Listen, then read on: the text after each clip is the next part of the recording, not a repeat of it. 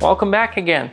In this lesson, we'll go over how to set up a new enrollment session and finish up with a short conclusion. When you're ready to begin setting up the new enrollment session for the upcoming academic year, please do the following. First, you'll need to create a new enrollment session, as each academic year requires its own enrollment session.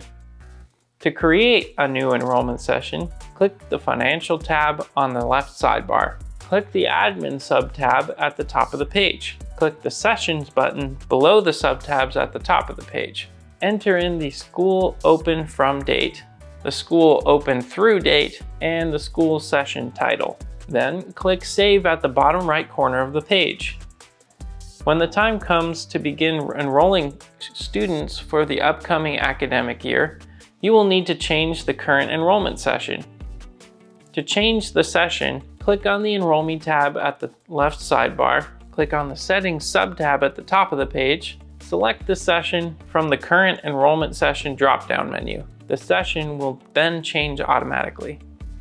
If you have custom electronic signatures and dates as part of your form, please send a request to service@gradelink.com to have us clear those fields for a new enrollment session, as they do not automatically clear out with a new enrollment session.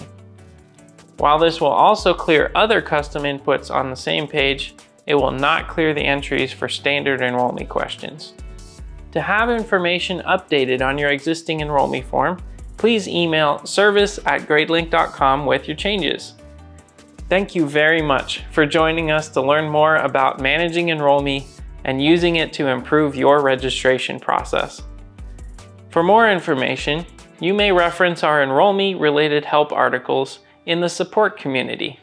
You may also always reach out to us for help at service@gradelink.com or call our support team at 800-742-3083, option 2 for additional assistance.